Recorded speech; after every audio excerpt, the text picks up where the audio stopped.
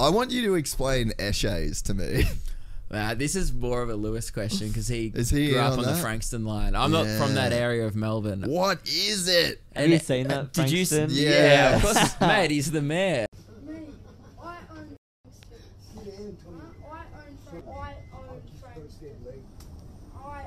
You would be lucky to outright own a Chopper Chop.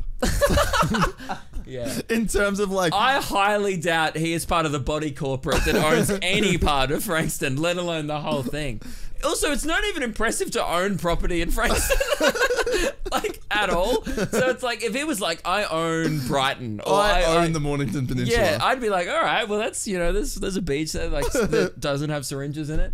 Dude, this kid is my boss. So describe, so I would work like at. your description for the people that are just listening to this little fucking turd. Eshays is like a subculture of degenerates who wear bum bags and just like skinny, bit methy, and ride the train because they either lost their license or most likely didn't have a father figure to get it.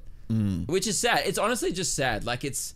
People like make fun Okay, of let's get to the Eshays. serious bit at the end. Okay. Let's just because I agree with you. Yeah, and I yeah, think it's that's where fucking we sad. need to go to bookend this thing. Yeah. But I think there's fun to be had first. That's fun. I mean, we tried to do this on our podcast. We brought this up and it ended up just being sad because I think It is sad. At one point I was like, in good faith, someone should just put this kid in jail now before he kills a servo worker. What's like someone that's just good. Like that's kills a servo no, worker? not that. I meant before that happens. No, that's the trajectory. That's what happens. He's going Iron Frankston and is hitting a stranger in the face on a train, and he's like 9. Like, dude, you don't even have your fucking pen license.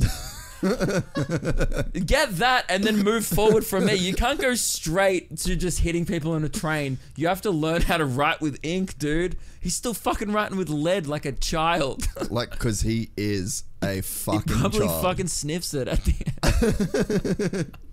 Dude, this is fucking pretty sad. Like, That's like it's really all. I just have nothing funny to say about it, really, because I see this every time I go to the Frankston shops. Yeah. And like you see people like, what are you looking at? And that's what you see. Oing. Oing. Oing right. Oing. Sometimes it's not even like English. They're just like, I'm just like, fuck, I want to make that my new ringtone. Get a text. Oh, mum's calling.